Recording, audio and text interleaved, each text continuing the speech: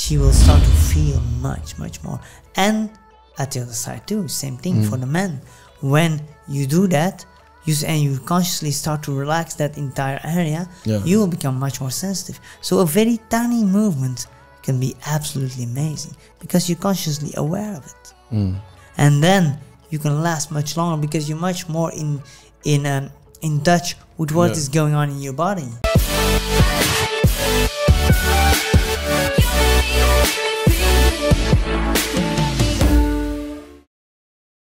Both men and women have to get into their bodies. And that's the problem. We get put in the school, we have to dissociate from our bodies and need to connect and move. From a very young age. So you like, what do you mean by moving? Moving. We want to move. You're fucking dense. We want to dance, we want to play, we want to jump, we want to do sports. That's our bodies. But we cannot. We have to sit and look to the gray board, or how it's called. So that's the first thing. Because this is stupid. Our brain is so stupid. It always like fucks our shit up too. Like, and I'm just gonna like do this to make sure we're good. So one thing I think as a man is you have to get connected with your body, and the best ways for a man is to fight. 100%. Like, I think that's how we met. Like, for those that are listening in, so that you just don't know that Nico is just some random guy that has like this very soothing voice. Where he could like whisper you to sleep and tell you bedtime stories and make you feel things you've never felt about through another like hypnosis. But I met Nico because I was in a point in my business life, and this is going to also relate because, for example, a lot of the people listening to this are entrepreneurs and they care about theory, they care about all of that, but one of the best things they could actually do is just meet you, because most of the times you actually don't talk about this theories. Most of the time you create the space and environment for them to realize that they need to fucking work on themselves. Not just their fucking business, not just their fucking purpose, but to create something for themselves where it's like a holistic man, right? Well, to me it's very important. An okay life is fucked. It's so fucked up, man. An okay to be life, average? An okay life is bullshit. And look in the mirror. You know that something is lacking. You know that you're not living up to your potential. Suppose you have a relationship and you know you're slacking. You know you're not taking responsibility to make that an exceptional life. You just dream of somebody's out there that can fulfill all your needs. But it's your own fucking fault that's not better. And that's kind of like what happened to me, guys. So you guys could kind of like paint the storyline of what was going on in my life. So right about, holy shit, around this time last year, what is this? This is July? It will be August we met. Fuck, dude, it's almost been, it's going to be our friend anniversary in like a year. Is that crazy? Let's have some party. Let's get some rock. But for example, how we met is it's so freaking crazy. And I told you like multiple times that I just want to like tell everyone, because fuck, it's almost like it sounds really fairy berry dairy, but it was almost as if by magic or like the universe created. We've been to Lying Valley, or maybe it was what's it called, Nico's wizardry and hypnosis powers. That was maybe he made this all happen. He fabricated this from his mind. But ultimately, what was going on is I was in a point in my life where, you know, I was just focusing on my brand. Money was good. I was things that I wasn't really passionate in. I had all this excess time, and I was like, and for those that are listening, well, fuck you, Mike, for having all that excess time. I'm just trying to like figure my life out. Well, it's kind of like what Tim Ferriss talks about, where when you focus on your finances for so fucking long and you look in the mirror and you realize, holy shit, my relationships are shit. I haven't talked to my mom and dad in fucking months. I haven't talked to my sister in months. I haven't really had a decent conversation. Everything that I've been talking about has just been revenue. And I look deep inside my fucking soul and I realize I'm a little fucking bitch. And that was like the hardest fucking thing. I literally realized for the longest time, I was like, I'm fucking escaping. I'm not reaching me as a full potential as a man. And I remember, it's so freaking crazy, man, because I feel like I literally created you with my own mind. Like one of those little like sim characters, or when you're like changing the themes of a person or whatever, like clip art, and you're like my little Frankenstein of what I wanted to get in my life. I'm a monster. He's a monster. But one of the things that happened is I was like, I literally need someone who's like 10 years older than me, who is a savage at fighting, so I could learn Muay Thai. And this was like the weirdest peculiar thing. He's like, oh, I also need somebody that is really good at salsa, at bachata, at kizomba, because I think one of the dopest things, especially when you travel and you want to find a friend group, the best thing you could do is get into fighting, because you get the masculine friend group, and you get into dancing and you get into like the flow. Kind of like what you were talking about in a previous conversation that we were having. You get both masculine and feminine energies into your life to then live your life. And I remember, and I want to know like your side of the story, because I think it'd be really dope to get kind of the magic that happens when two friends meet for the first time. And I went to this Muay Thai thing, and I was like, okay, fuck, let's do the Muay Thai thing. And then you literally came out, man. I've never seen someone so damn free in their life. You know, I literally was like, I want someone who is masculine, but can also dance and teach me all this shit, almost like an older big brother to kind of help me guide the way. Cause I'm just like this little fuck boy, like in my 20s. And you literally came out and you're like, hello guys, welcome to the salsa. Or no, you said, welcome to the Muay Thai class. And I'm like, who the fuck is this motherfucker? But dude, I'm gonna be honest. And I don't know if I ever told you this. You were one of the few people in my life at that point where I was extremely intimidated by, because I was like, fuck, not only is this guy like really freaking awesome, you know, he can fight, but dude, and maybe it was like a little bit of jealousy too. And I just want to be authentic and transparent so that we could really talk about, like, there's no fucking egos in the show, man. I'm not fucking perfect. I'm trying to figure my shit out. I'm one biggie. But one of the things that happened, I don't know if it was like insecurity or whatever, because in my entire life, I was always like the big fish in the pond. But then I saw you, and I saw like how you would hold space, how you would fight, how everyone was like looking up to you. And then, you know, I went out to a freaking salsa dancing gig, and I'm like dancing, and I saw you in the corner with your freaking sick ass clothing that was created by, well, now it's created by Hanalei, but before it was just like all this shit. It looks so freaking European, man. Like you look at, I would not be able to pull it off. Euro trash. But like he literally looked like the guy that would give women love for a business. Like you literally looked like a professional gigolo, and I was so freaking. It for sure was jealousy, I think. Because we would bring friends, like for example, Momo, and then Laura, and all these like amazing friends that I had last year before everyone started like moving around, they would look at you, because like I was like the fucking dude, right? And then I was with my friends, and it was cool because I was kind of like leading the charge. And I think also, and I was with a bunch of like alpha male dude friends as well, like from Gavin and Ario, and you guys have been following this as well. And it was just us three dudes and like our two female friends that we worked so hard to get, because we're like, man, like, you know, we've been going out and trying to attract love all this time, but fuck, maybe we should have some female friends.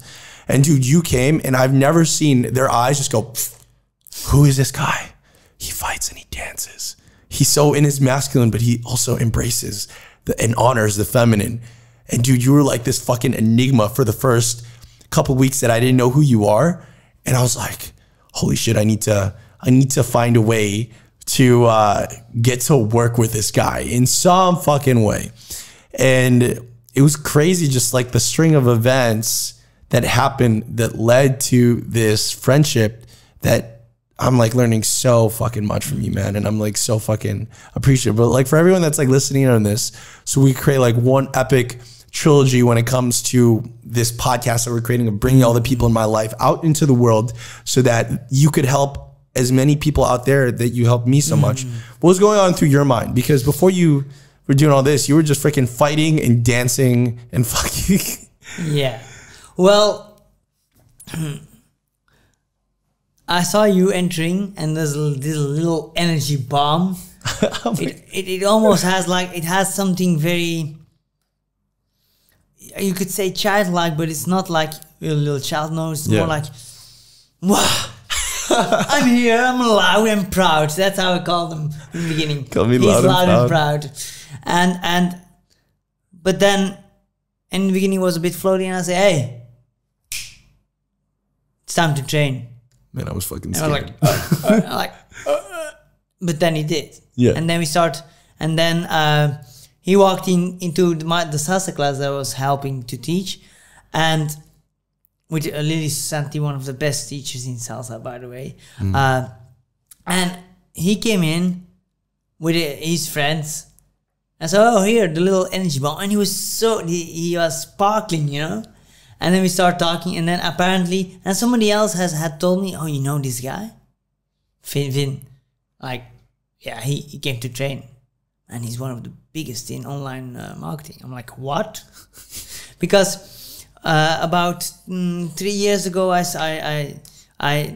2 years ago, I decided I was a pro trainer here, and I decided it didn't fulfill me anymore. Yeah. Because I had been a professional fighter, but at the same time, I'm a master's in performance psychology.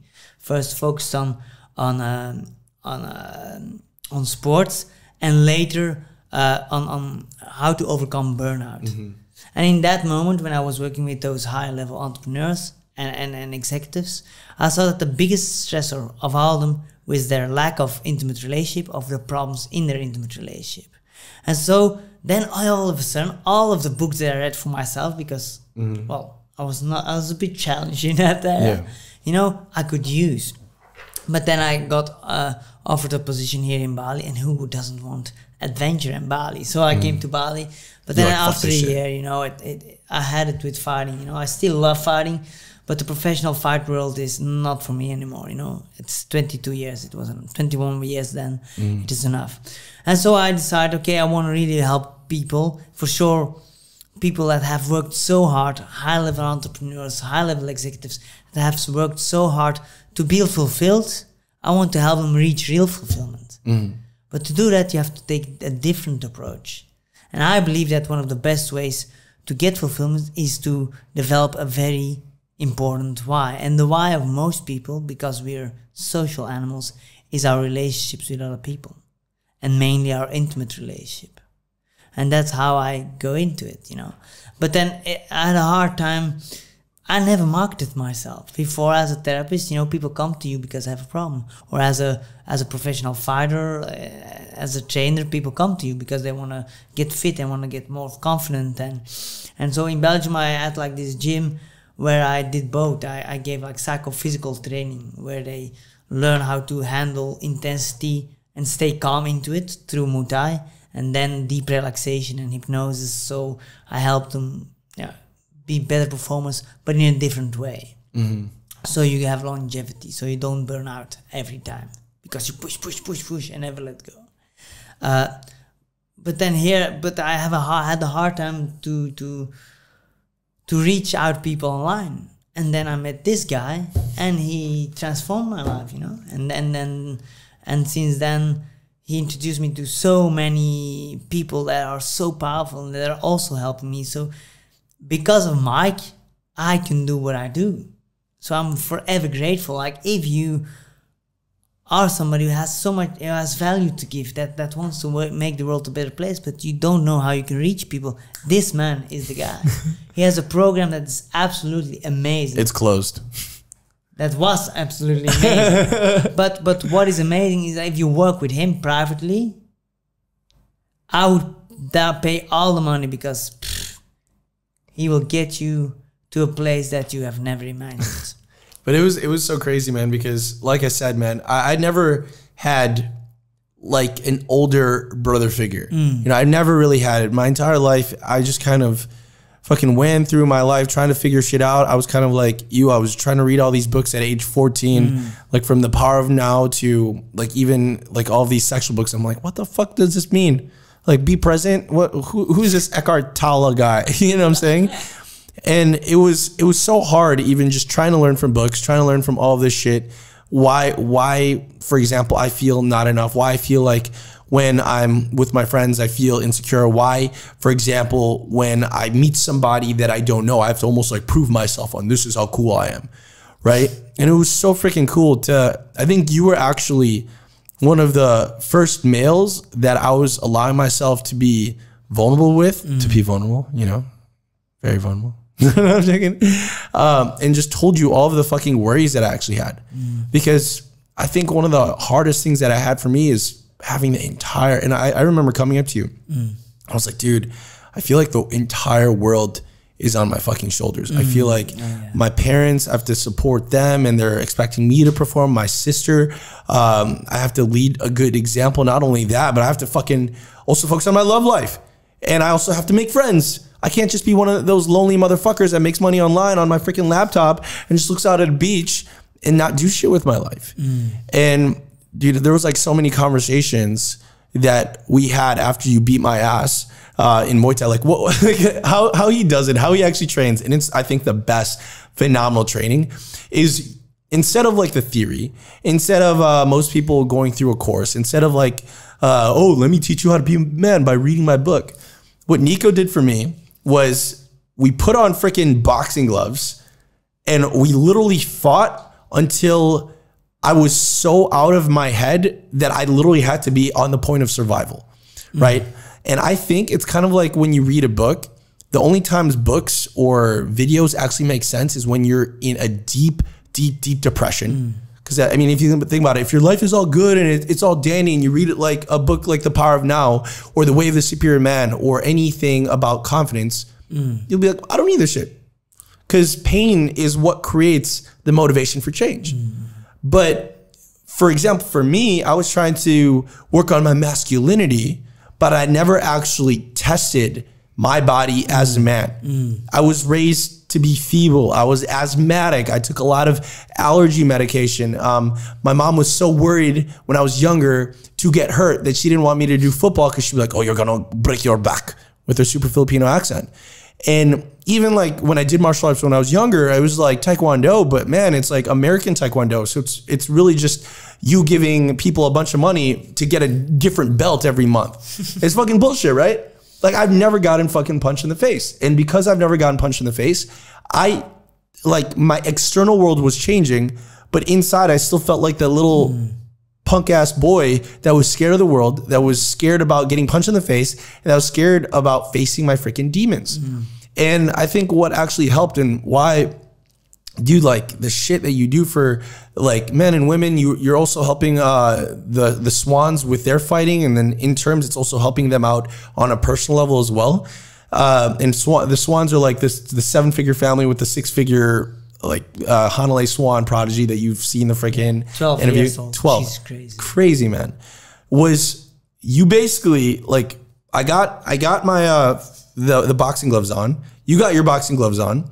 And before we even talked theory, before we talked about anything, because remember when I was coming from is I was the fucking shit in my mind. I was like, I accomplished all these things, like nothing can go wrong. And when I have that means I had an ego. And if I have an ego to fucking trying to grow, then I don't have the willingness to learn. I don't have the willingness to accept change. So no matter how much content I'll fucking consume, I will not change. But what you did is you oh, it was so freaking beautiful, man. You Mr. Miyagi'd me. You're like, okay, shut the fuck up. Stop talking. Here's some gloves. And I was like, well, dude, aren't we going to focus on, like, you're supposed to be my masculinity coach. You're supposed to teach me how to be a man. Why the fuck are you giving me gloves? You're like, shut the fuck up. Take these gloves. Let's fight. And I'm like, all right, I did fucking Muay Thai in Chiang Mai. What up? Right. And like in Chiang Mai, they'll go easy on you unless if you're with like one of those Thais, they don't give a fuck and they just kick you in the face. But dude, you were one of the first friends that just went all fucking out. Well, and I get high intensity, but I don't fully. And that's the thing. He was high intensity, but he wasn't trying to kill me. But I felt like he was trying to kill me, you know? And then that's when my eyes. And then when I was like, when you hit me, you had like a freaking good like liver shot, and I was like on the ground. I said I was sweating in the eyes, but I low key was crying a little bit. That's kind of like when you got everything off, and not his clothes. His clothes stayed on. His gloves and his gear, and that while I'm sitting in my fucking sweat hole, just like curling up, just trying to breathe, because when you get punched in the stomach, man, you are out of air. Yeah. That's when you kind of gave me the lesson on what it meant to be a man. Yeah. So what happens is like when you get punched in your liver doesn't like it because it doesn't. No shit. And so I didn't like it. It sends a bunch of enzymes in your body that pushes you down. It really squeezes you in double because, well, you have to survive. And it's the knockout, you don't feel nothing. I mean, if you get knocked in your head, all of a sudden, what happened? But if you get punched in the liver or kicked in the liver, oh, it's nice and painful. That's why I like to hurt people in the liver. Also because it doesn't really, when you spar, also from the street, if you have a fight, please go for the liver because they will drop slowly and then don't fall on their neck and you don't get sued that much. You thought it all out. I thought it all out. Yeah, Or punch Loki. the fucker in the liver. Loki's so good too. Just chop him Or you just be like, you just kick him in the nuts, bro. Yeah, or you take your gun and you blow their brains out. You know. Yeah, you just give him a blowjob. Well, you can try that. It's not my specialty. Yeah. Although I can teach you ladies how to do it better. I have a gay friend who can help you there. Yeah. Is that his program? He teaches women how to give blowjobs? No, but I have to talk to him about it. Yeah, maybe you should do like a JV, joint venture launch. I think it's a good idea. Yeah. Because those guys know business. Yeah, they don't fuck around, man. Well, they do all the time. Actually, they actually do, man. I have like a... But the nice thing about, like, actually, sometimes in a certain way I look up to them. Because why? Yeah. They are actually very masculine. You say, why did Yeah, this? guys. But you want something, you feel a desire in your body, and it goes against everything that everybody around you says that it should be. And so you say, no, I go for it, I do it, I face all the risks, I face losing my family. That takes balls. And also what we can learn from them is that they normalize sex. For them, sex is a normal part of life. But for most of it, that's why, like me too, you can't even talk about sex in the workplace. Oh, sex in the workplace. Why? What is the problem with that? What is the problem with walking up to a woman or to a man, if you reverse the situation, and say, I'm very attracted to you when you have sex? What's the problem with that? And then that person is allowed to say yes or to say no without having to be judged. I believe that would be absolutely powerful. If we could take that from the gay culture, it's one of the most liberating things. Because when you say yes, when you as a woman are free to openly say, yes, boss, I want you to take me, then you're also very free to say no. Research has shown around sexual abuse, most abuse, 90% comes by people you know. And what it has shown, that the women that are the most promiscuous, they have the lowest chance of being raped. Why? Because they know what they want and what they don't want. They're verbal about what they want, and so also verbal about what they don't want. And to avoid being abused, one of the best ways is to say no in the beginning. From the moment you feel this is uncomfortable, I don't like this, don't touch my leg. That moment, the guy knows, oh, it's up. Yeah, but like, for example, I also sympathize with the women, because there's also things in their life where maybe they might not be able to say no at that time. Absolutely. Like, for example, and especially in the workplace, right? Like, can you imagine if you're just freaking doing some Excel sheets and like you're doing some freaking math and accounting, and then some guy at freaking like the human resource department. Just fucking Donald Trumps you. But like, think about it. You're like in a safe space. Okay, you're not looking for anything, right? Anything in the workplace almost happens on accident or after hours, and you're just like freaking working on your laptop, and then say some guy in human resources. Let's talk about Dave. Maybe it's fucking Dave from human resources or Bob from accounting. Goes straight up to you because he took like some pickup boot camp, and he was like, I gotta tell her exactly how I feel at this moment. And he was like, hey, I want to go out on a date with you. And like, think about it from like the woman's point of view, right? Because if she says yes, then well, number one, if she says no, then it makes the entire environment in her place like just awkward. So, but that's just my point. Yeah. With gay guys, it would not, in the gays community, that is not a problem at all, and that's what I mean. Like, I understand that women, like, women have it hard, like it's not easy. It's so hard, man. They get ridiculed by their friends, by their family. They have this sexual urge, but then they have to like suppress it. Like, to me, I call for every woman has to be a slut. Everyone. It's very important, because if you're a slut, to me that's an honorary title. To me that's a title that says, listen, I am a woman I am in touch with my body, and I know what I want, when I want, with who, or with how many. Who the fuck gives a shit? Yeah, I think slut just has like a really bad connotation, right? Because if you look at it, we're conscious animals. there's no other animals out there. Like I have a puppy, Chinta. For those that know, Chinta is my puppy. She's freaking beautiful. I adopted her from Joel Brown, and she's just recently in heat. Okay, so her like freaking nipples are out. It's weird. Her like little puppy vagina is just like all. It was weird, dude. I didn't even know dogs could have freaking periods and shit like that. I just felt like a first time dad. Like when your daughter starts kind of maturing, you're like, holy shit, this isn't a baby anymore. What the fuck? Like she gets periods. I was so freaking out of my element. But she's just like a dog. She's in heat. And you see her just actively trying to go after what she wants. She wants to find a dog on the beach that gives her babies, because that's kind of what she's designed. And she's not caring about, oh, what about this dog? What if this other dog thinks I'm like a slut? Or what if this, like, you know, it's so fucking natural to want to have sex, because that is what is going to continue this human population. But then, for example, and back to the situation, in like the workplace or whatever, like women have it so freaking hard because there's so much external pressures that it just shoves their sexuality so far down to the point where in their 40s, they're like, shit, I have to get this fixed. And they take a one-way trip ticket to, like, for example, Copenhagen and do like tantra for like 7-8 weeks to figure that shit out. So it's like really fucked up what women are going through, especially in like the sexuality terms. Yeah, of things. but let's be honest, men too. It's. I really would love for every school to have at least 2 hours a week real sex ed. That doesn't mean learning how to put a condom on a banana. That means learning how the insides work, learning how you can edge, how you can use soft techniques, how you can play with satisfaction, how you can relate, like a class about relating, how to improve your communication with other people, how you can. There is so much you can learn, and it's so essential to happiness. It's so essential to having a fulfilled life, a thriving life. But we don't layer that. Like, we invest in everything. It's very interesting to me to see. For sure, entrepreneurs, they invest in personal growth and this and that. But when it comes to their intimate life, it should take care of itself. Yeah. With the right person, it will all with magic. As long as they're a Sagittarius.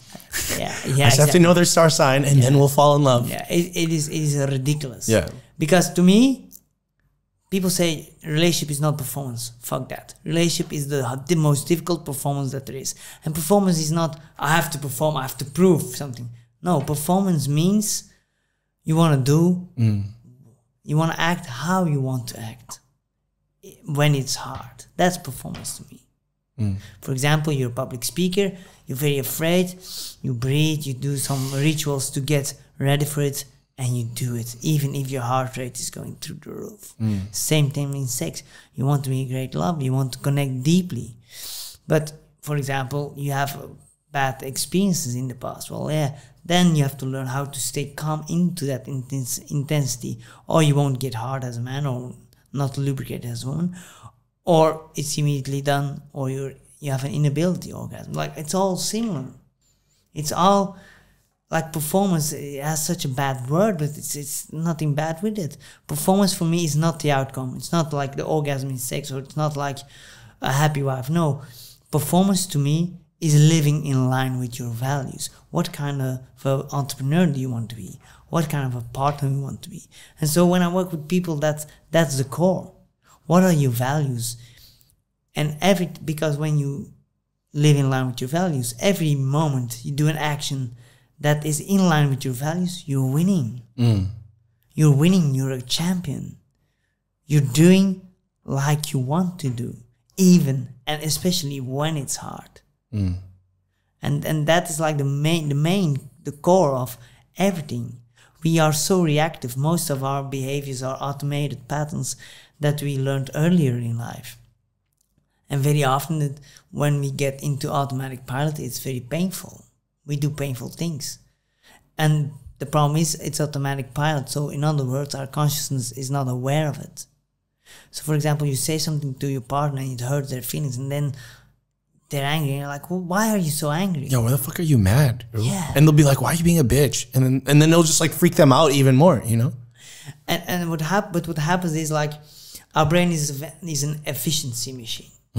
So in the beginning, when you get together in a relationship, you pay attention. And so you are active. You're not reactive, you're active. You're doing conscious decisions. But that takes a lot of mental headspace at being attentive.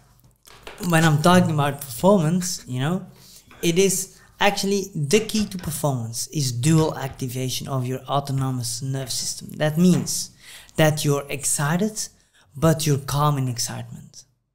You're alert. You have calm excitement. And that's very hard. It's flow, right? You're just in flow. It's flow. It's flow, but it's not pure flow. It's directed flow. That's the thing. So, for example, in the bedroom, you have a certain direction you want to go. But of course, if things happen and change, because you have to continuously connect. Now, if you don't have no direction, it might happen to be something amazing, but might be horrible and boring. Yeah, it's like the shitty sex. And you're also afraid of that as a man. You're like, fuck, well, if I fuck this up, she's going to tell all of her friends, and then like I will never like sleep with another girl ever in my life. they will tell their friends, but yeah, that doesn't mean they will not, other women will not sleep with you, because it's about how you make them feel. And if you make them feel things, then there's a very high chance that she will go with you. Yeah, it's like so fucked up though, because like for example, the entire education, back to kind of like what you were talking about, was when they teach you how to do sex in high school or whatever, it's basically like if you do this, you get AIDS. That's basically the overall message. So or get pregnant, or you get pregnant and die, kind of like that Mean Girls clip, if you've ever seen that. So it's like super fucking weird, because you're in this age where, number one, you start really getting attracted to the opposite sex. Your parents are like, don't have fucking sex. Your teachers are like, don't have fucking sex. And then what happens is they also scare you to the point where, well, like you'll also get AIDS and pregnant and die. And even though you may have some sex in high school and it's like cool, it's never, of course, like the crazy freaking mind blowing stuff that you have when, you know, you get out of your own head and into the flow that you haven't. I mean, like, let's fix this really quick. Yeah. See, you saw that, bro? That was like directed flow. The problem with it is you see like people in their 20s that are trying to find like a sexual partner, and then you have men that almost look constipated and they'll never let go, and then you have like women that are just not satisfied, and say they find like a super attractive guy, and then like for example, this is like some of the women that I'll like have intimate relationships with, they'll just freaking complain about like, man, like this guy had it all, but then he was just horrible in bed. And then it's just weird, because I feel like this doesn't fucking get talked about, you know? Sex is a big ass fucking thing and no one fucking talks about it. It's taboo. It's very sad. It's very sad. I mean, like, I'm not a beast. Sometimes I am, sometimes I'm not. It depends. It's very emotional with me. When I have stress with a woman, I'm horrible. I suck in bed. It's terrible. Yeah. But when I have a good relationship with a woman, man, it's amazing. But like you said, we get shamed, but we get shamed from a very young age. People don't realize when we're infants. The psychologist, even infants, like when you're developmental psychologists call this the oral phase, you know. Okay. From the oral phase, and then you have the genital phase. What happens is they start to explore their bodies, and it feels absolutely amazing. And so what happens is the young children are playing with their penises and their vaginas. Little boys get erections. Little boys, before they get fertile, get multiple orgasms, like women. Really? Yes. What study is this?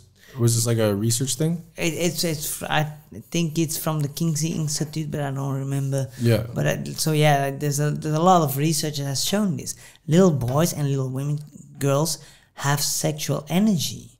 They get moist, they get hard, and people get, oh no, it's not allowed. So that's what happens. So what happens? You have your little boy and you're touching your balls, your body, and if you're not in a Latin American country where it's allowed, you know, you get shamed. And then you get made fun of, like, Bobby has a boner. Yeah. But so you get shamed, and you get sometimes even punished, and it's not allowed. So what happens is that your neurology learns, your body learns, when you're very intimate with people, when you're in love, because you're like in love with your family when you're that age, sex is not allowed. And then you come into a relationship and it's very passionate in the beginning. It's powerful because you have that space, that separateness, you know, that individuality. It's not your family. But then you start to live together, or you get married. And what very often happens is then the attraction falls away, and you have no idea where, because you love your partner.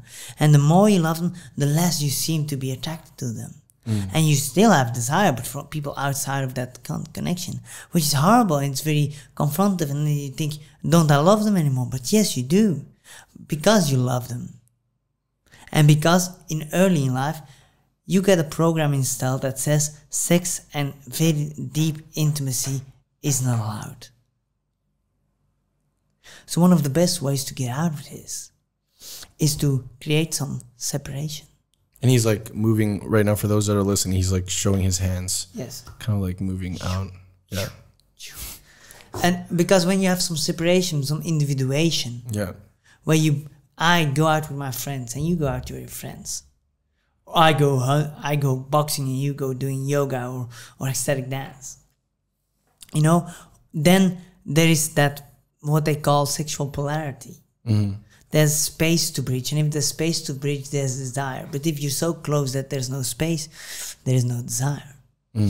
And also, well, a lot of people, what do? They come home and sit behind the television. And or Netflix these days. Who did you do that with?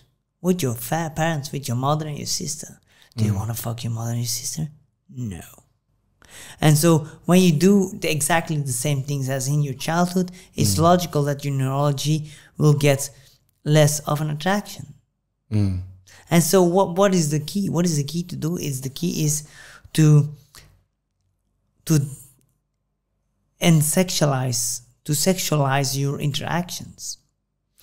And that's a good news for a lot of entrepreneurs, because you have a little time. And then the time that you spend together, it's better to spend a bit less time even, but make it sexualized time. So when you interact, instead of zoning out behind the television, which every once in a while can be nice, but instead of doing that, you take, say, 4 hours a week that you reserve just for you two. You put away the phones, you put away any distraction, and you go out on a date, or you go out on an adventure, you go rock climbing together. And what happens is that you're still expanding your world. Or, for example, an exercise I give a lot of my clients is become your own porn directors. So during the day, for example, you say, okay, Sunday is our intimate day. And you don't need to have sex, but that's time that is reserved for us. We get a babysitter, that's for us. And during the week, you just every day, or whenever you have a bit of a time, you think about what you want to try. What kind of a scene you want to try out. And then you write it down in messages to each other. And just by doing that little thing, it does two things. The first thing is it connects you two on that sexual sphere. The second thing is it helps you to keep expanding. So what is an image of love that I really love is that love is expanding yourself. So when you meet somebody new, what you do, you get into contact with the other person, but through your relationship with the other person, you get in much deeper contact with yourself. And so because she or he is another person, you start to expand. You feel you're expanding. But then once we know somebody, we think, we know somebody. We stop that expansion. But that is just bullshit, because you are changing, they are changing. That is why, for example, going on a vacation separately can do wonders also, because you're expanding, you come back again, and you're changed. Man, that's like, I've already drawn so many parallels on what you said, because it's all fractal, right? Like if you even look at the universe is constantly expanding. If you look at anything in life, we're always have this natural propensity, big ass word, to expand. Even like, for example, why the hell are you watching this video or listening to this right now? There's something in your life that you want to expand. It could be your fitness. It could be your business. It could be your sex life. It doesn't really matter. There's something that needs to expand. But it's, especially when it comes to love, you know, it's like you need to freaking expand, or else you lose attraction. And the person that you love so much, you start realizing, okay, why am I attracted to other women? Or if you're on the woman's side of things, you ask yourself, well, why does this guy no longer sexually satisfy me? And it's so crazy that you freaking drew those parallels, because you literally described my life when I was 18 years old. You know, I was like, started off super freaking masculine. She was super feminine. And we started basically almost living together to the point, like, we weren't necessarily living together, but she, like, in college, you have like apartments. She was basically my neighbor, and we would spend so much time for each other. And then I started like losing myself in her, you know, and I started only doing business and spending time with her. I started like not hanging out with my masculine friends. And because of that, because I didn't have that energy around me, I started becoming almost more feminine, dude. I started gaining weight. I started getting even like a little bit fatter. My motivation went down. I went from a man that was like, oh yeah, let's go do this, and like being super like sexually exciting, to, you know, like doing it in freaking, like, I remember like me and her when we were in college, it was so funny because we were like my freaking dog, just looking around like all the places that we could have sex. We were like, all right, let's break into this, let's break into my teacher's office and like do it there, right? Or let's do it in the back of this cab, right? And it was like, we were just like these animals that are like, all right, let's do it in this bus stop, let's do this dark corner, let's do it like in the middle of classes. And it was exciting, kind of like what you're talking about. But and it freaking sucked, because I love this woman like so much that it got to a point, since I wasn't conscious as a man, and I take like full blame of it, is I stopped doing the thing that would initially cause the expansion. And what happened? You know, I started getting lazy. Humans are very efficient with their brains, and they're like, okay, how can I optimize this, right? And then it got to the point where we were just freaking watching Netflix, kind of like we were talking about. I would buy a big ass pizza, and that was all we were doing. Like, think about it. We went from like the exciting, and like the first year was amazing because it was just like going around. Like I remember she came dressed up as a giant freaking angel in Halloween, and I was like, holy fucking shit, she's so sexy. To the point where, you know, I was just freaking like wearing sweatpants. She was wearing sweatpants. We stopped trying to really put our best selves forward, and we were just like, man, like I was such a fucking little bitch, man. And then when we like uncoupled, because I ended up dropping out of dental school, I was fucking destroyed. Because not only did I lose my lover, my best friend, the person that I spent the most time with, but I lost myself. Absolutely. And even like to this day, like you say, oh, in your childhood, there's like this trauma that you fucking work around. There's always this period of my life, this fear, this limiting belief, well, if I live with a woman, or if I get too close or too intimate, that Mike Vestil might happen again. And I might lose all of the years that I spent fucking working on myself to become that piece of shit of a man that had no purpose, no drive, that was playing the victim game and was not aligned. So I think that's kind of where, and I'm so glad that I'm having this freaking conversation with you right now. Like, my biggest limiting belief is I don't know if I could ever like live with my lover for that fear of what if I lose my masculinity, you know? Yeah. So there are a few things that awakens in me now. The first thing is like, we just have to understand the body. How the body works, how the body grows, everything else grows, because our entire neurology is our body. So, you know, you look at how you look, you know how to train. So what you do, you push, you stress your system, and then you relax. Because if you don't relax, if you don't rest, you don't get that the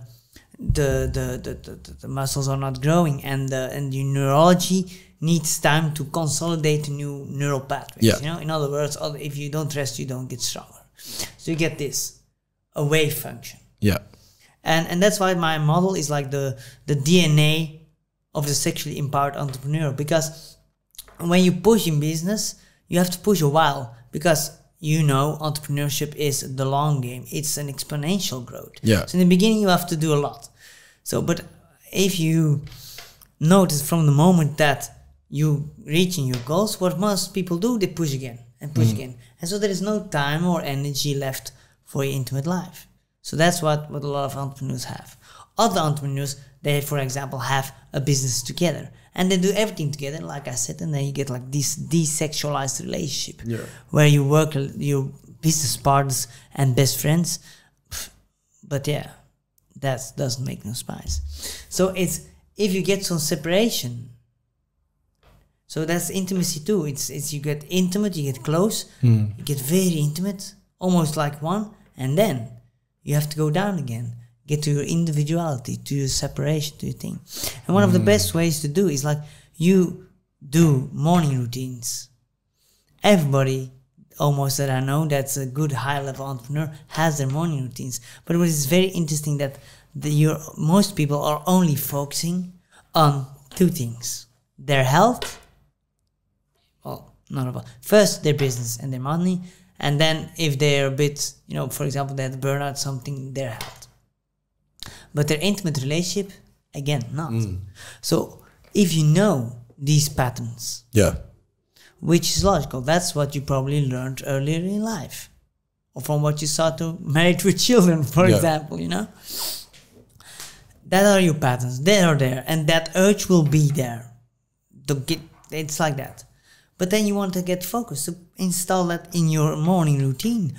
Who do you want to be? And that's why I work with values a lot. So when you work with me, I go through entire deep value exercise for an hour, 2 to 3 hours sometimes, where you really get clear about, this is the kind of person I want to be. This is the kind of partner I want to be. And I focus predominantly on the intimate relationships because I know that is the hardest to grow. Only people with big, huge, giant balls dare to say, oh man, I'm a fuck up in my intimate relationships. Only people with big balls say, I am gonna reprogram myself. And I'm gonna fail and fail and fail and fail until I don't fail no more. Yeah, man. I think that's why open relationships, like I have some friends that are in open relationships. That's the fucking hardest thing, right? Because for example, if your business is good or in all aspects, even if it's not good, you could always find ways to work on your business. And even with your fitness, there's always ways that you could freaking grow by like lifting the weights, right? But in terms of like, for example, in a relationships, it almost as if like the weight or the resistance kind of gets easier through time, or not even easier, but less resistant, to the point where, we're just trying to find more efficient ways to spend time with each other. And that's like the key word, efficient. But like love and passion shouldn't be efficient. It should be sporadic. It should be spontaneous. It should be exciting, right? Well, yeah, theoretically, yes, it should be exciting, but it doesn't need to be unplanned. Because if you're both busy people, it's not going to happen. It's going to be the last. Because you have to run, for sure when you have a family, you have to do your business, you have to take care of your health, you have also your social obligations. And so sex still is like the black sheep of the family, of our life domains. But it's the only thing that's going to keep us surviving. Yeah, and it's also one of the things, like you have like, what's it called again? So, me and names. Yeah. Getting hit in the head is not so good. Right. Yeah, you have Willem Reich. Willem Reich was a psychologist, and he, after a while, became a bit crazy. But he said that your capability to fully orgasm is immediately correlated with your mental health and well-being. So he says, if you are all you can be, you will have absolutely mind-blowing multiple orgasms also as a man, because you learn how to accept and to stop resisting, to surrender to what your body is capable of. Now I follow him in that way, like our sex lives, there is no real sexual revolution. It's a superficial sexual revolution. People talk about sex, but they don't talk sex.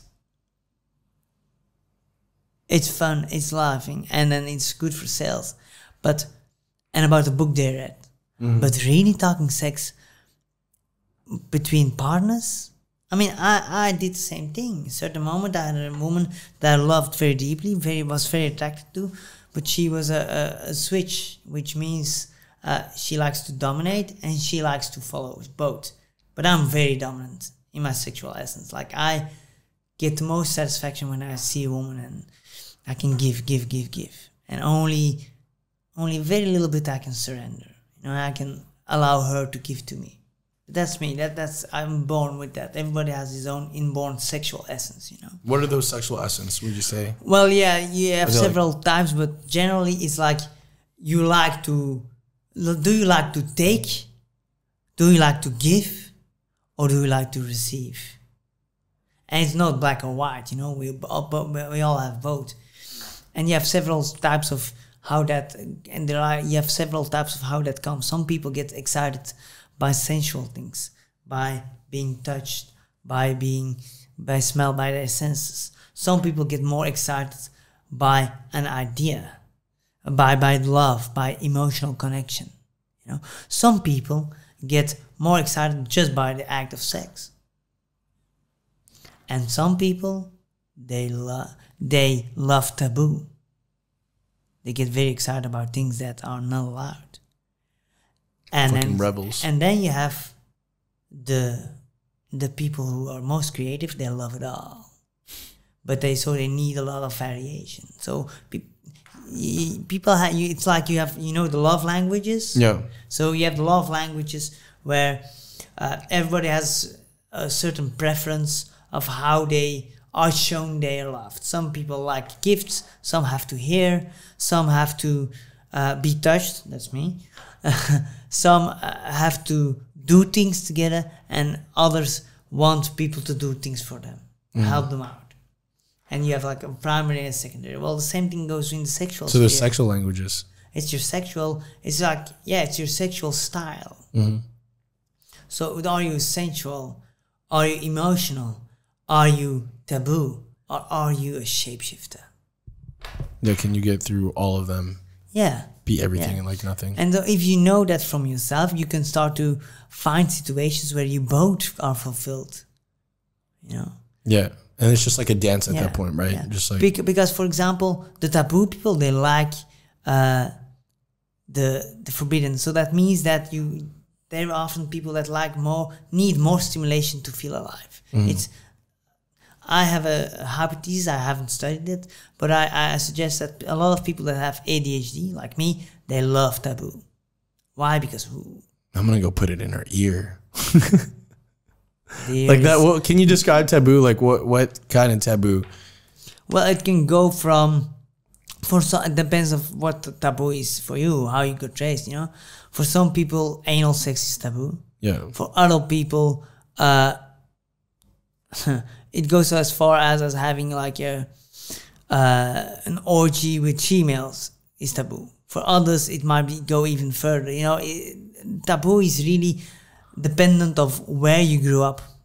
Yeah. And what the family, the environment. Do you think that women that are more meant to kind of like play an identity in like common or like in society actually they're actually like the kinkiest motherfuckers like in the bedroom because they have so much structure, and then once in the bedroom, like I have like some friends that are really into Germans or Japanese, right?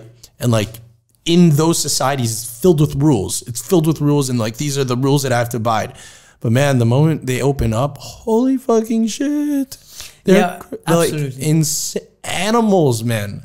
Well, the beautiful thing is that sexuality is one of the only places where we don't have to respect our social conventions. Yeah.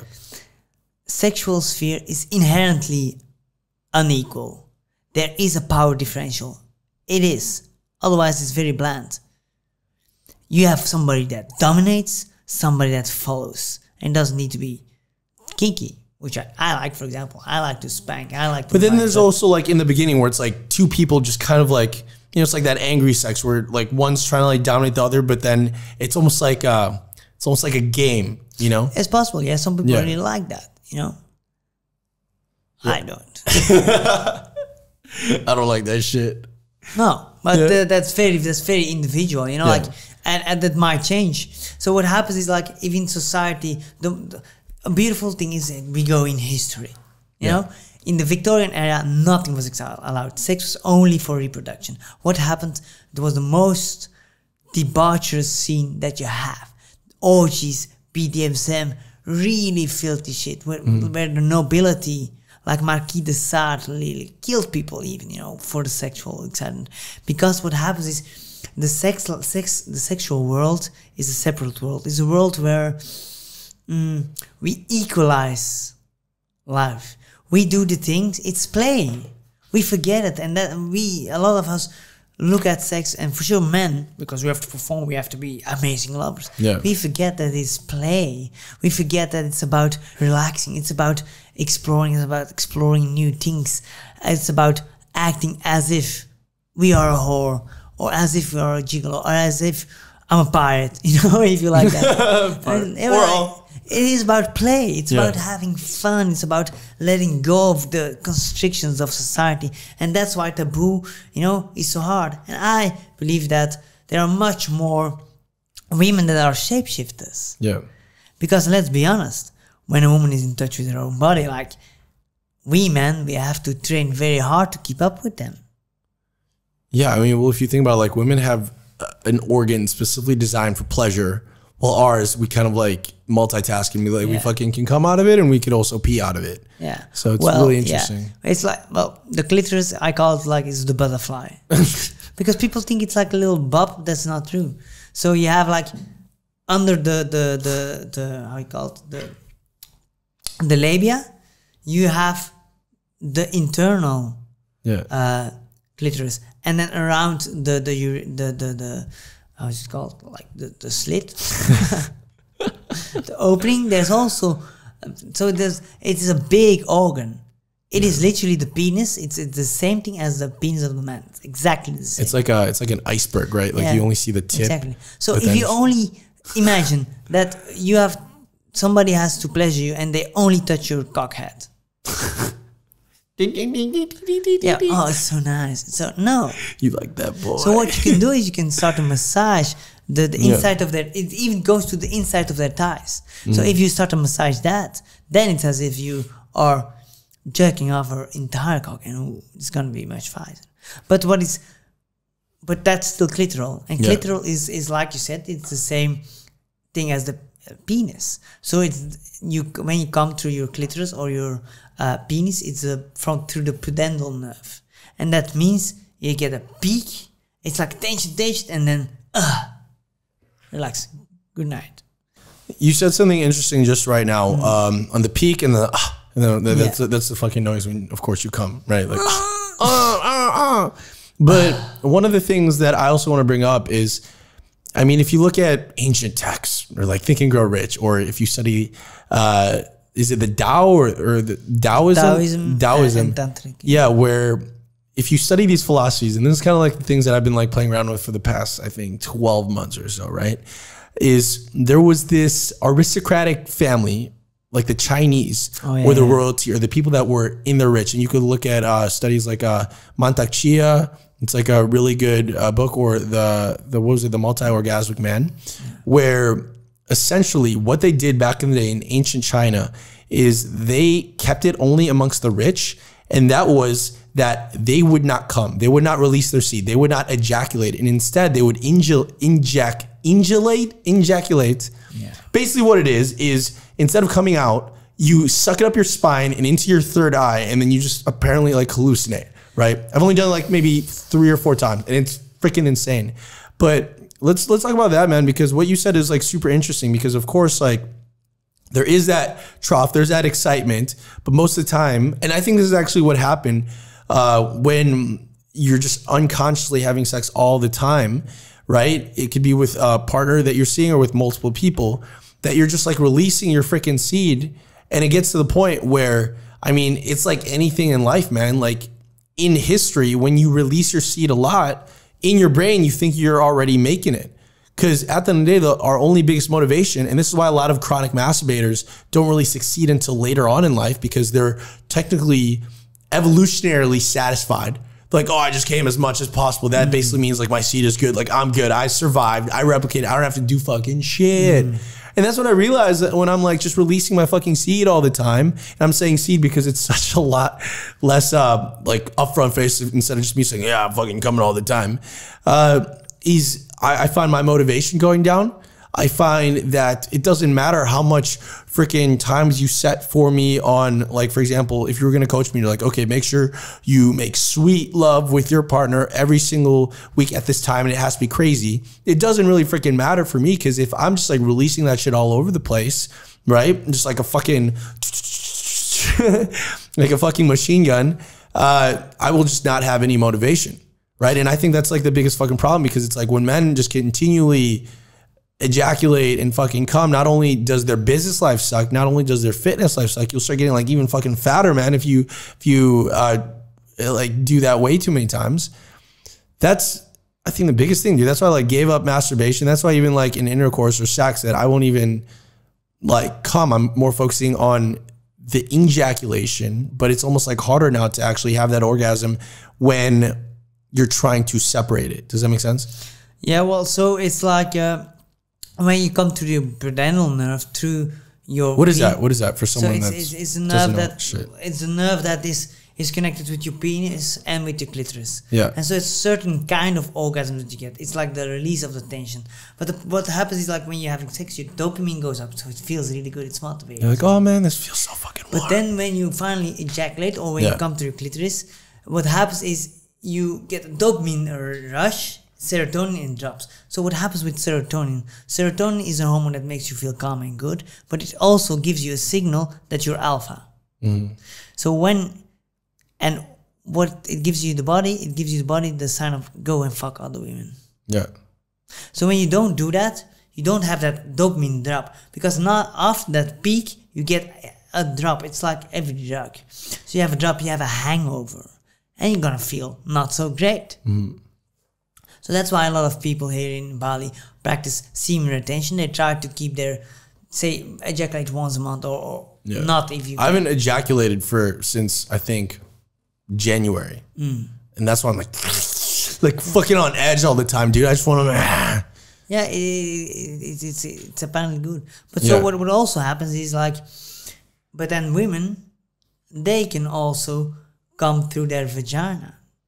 But if you're used to a clitoral orgasm, it is very hard. Yeah. Why? Clitoral orgasm means tension, tension, tension, and release. It's like an overtension, and then your body releases that tension.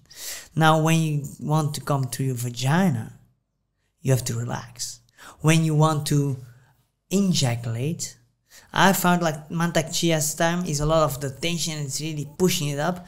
I actually like the opposite way. Yeah. Is this for men or for women? For both. So both men and women, I found as the best way to achieve multiple orgasms is to learn how to relax, not tense. Really? So I use also like Kegels, where you have to tense and relax your pelvic floor to become stronger. But I don't use it to become stronger. I use it as a way to learn how to relax.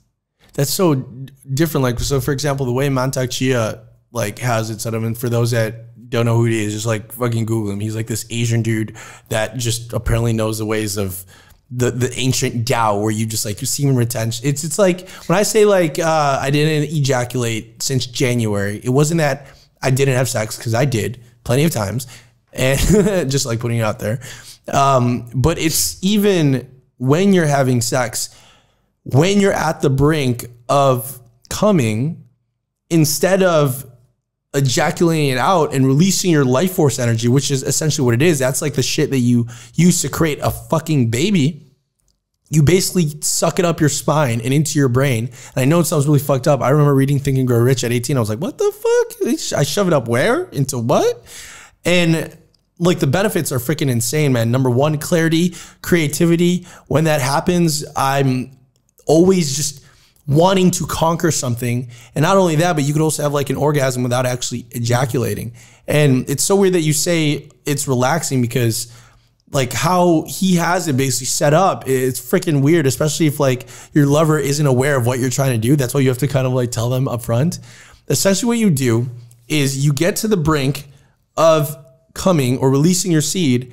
And then at that point, you basically do that move when you're trying to stop your pee mid-flow. And like really hard, you have to like look at your third eye. You have to put your tongue on the roof of your mouth, and it looks really freaking weird, right? It sounds like an awesome thing, but in essence, it actually looks really weird when it happens. and then you have to just like visualize it going up your spine. And most of the times you actually fuck it up. It just like goes all over the place. So that's what I mean. So I've found I did that too, and I tried a long time, and it was very hard for me to get my energy up. Like it almost never happened. But when it did happen, I read Michaela Boom's book. You know Michaela Boom? Yeah, you recommended one of her podcasts. I think. So Michaela Boom is like is a woman who toured 10 years with David Data, the author of The Way of the Superior Man. Yeah. And she has a very soft way. It's like the Tao way. Tao way is like a masculine way, forcing it, visualizing you, push it. Visualizing the semen going up has your to eyes. But the Michaela and her way of tantric sexuality, because tantra is much wider. Sexuality is only a little part. These days we speak about tantra and it's about sex. No, sex is only a little part, but that's for another moment. But so what happens is she learns how to relax, and she's actually one of the main proponents of unstructured movement, ecstatic dance. You dance how your body feels. It doesn't matter how it looks, you express it. And she says you have to reconnect with your body and consciously try to relax it more and more and more. And when you go to the more Dao, when you really go into Qigong, that you, for example, you have to stand like that for an hour. It is not about tensing; it's about relaxing too. But Mantek doesn't talk about that because he wants to get people to his center in Thailand. You know. So when you learn how to relax, what happens is when you relax your body, you will feel much more. That's one thing. Then when you relax, the energy has much more opportunity to go. So for men, if men learn how to relax deeply, their anus, because we keep our tension mostly in our ass, that's why we see we're anal. And we're just afraid if something might come up it, you know? So you're just like, you're flexing that shit all the time. So you flex your anus, you flex your buttocks, your lower abdominals, your psoas. Our hips are so tight, with most men, so tight, because we get shamed from a very young age, you know, so it is that. So when you, as a man, you learn how to relax that and also your pelvic floor, you will feel much more. So you relax your pelvic floor instead of flexing it. But you can learn it. You learn to relax it through flexing it. So what I do also do Kegels. But so it's like reverse Kegels. It's like I flex, really too, and then I breathe out, and then I relax. Because I do it always in the same time. You breathe in, hold my breath, hold it, breathe out, and relax. So when you do that regularly, you teach your body that when you breathe out consciously, you relax. So then it's much easier than then you just do and in that moment your body relaxes and the energy will go by itself, unforced. But to do so, that's that for men. But for women, what happens is if you want to have a vaginal orgasm, that's like they can come to the gastronemical nerve, to the pudendal nerve, men too, but men can only come to the pudendal nerve through their ass, and they can come to the vagus nervus, the biggest nerve in your body. Men can't do that.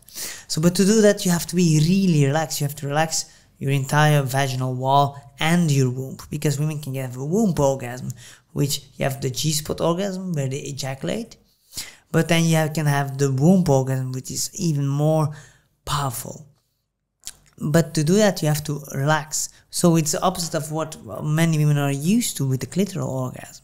So when you learn how to relax, or when you learn how to relax your woman's vagina, it takes, of course, much more time. You need to be very patient. And she needs to be able to trust you, because it's a complete surrender to her own body, to her own pleasure, and why? Because if a woman fully orgasms completely with you, you will have a connection that is unbreakable. And so a lot of women have a subconscious break to do that, because if she doesn't trust you, the chance is very low that she will do that. Yeah, that's like the biggest thing, because most women, we'll have like a lot of friends here before they move to Bali, and they just like have sexual partners in other parts of the world, like people that aren't actually actively working on their intimacy as if it was a sport, as if it was like your fitness, as if it was like your business. And many of them are just like surprised when they have like these orgasms out here because they're like, fuck, you know, I've never actually let go. And you could also see, like, I remember when I had this different mindset when I was younger, and I was so unaware of like the feminine anatomy that I didn't understand, and you're just trying to like force it. And then of course, like in her brain, she's also trying to force it, and both parties are tensed instead of both like relaxing. Yes. And that's why you have like a lot of these really sexually frustrated women coming to Asia to find ways to not be sexually frustrated anymore. Well, yeah, and it's also, and then that's why I'm not a great fan of porn. Yeah, porn is horrible. Stop watching that shit. Stop masturbating. No. Porn can have its place, but the problem is with generally porn is just jackhammering away, and so men get, that's the sexual education that most men have. Porn. So they think that's what needs. But it's also like the weirdest fucking shit. Like there's like some fucking weird ass porn where they're just like shoving shovels and shit in places, and it starts like giving you this weird reality on what actually sex is. It goes from. But some people are just attracted by that, you know. No, like I don't just not judge nothing. To me, everything goes when it's with both people.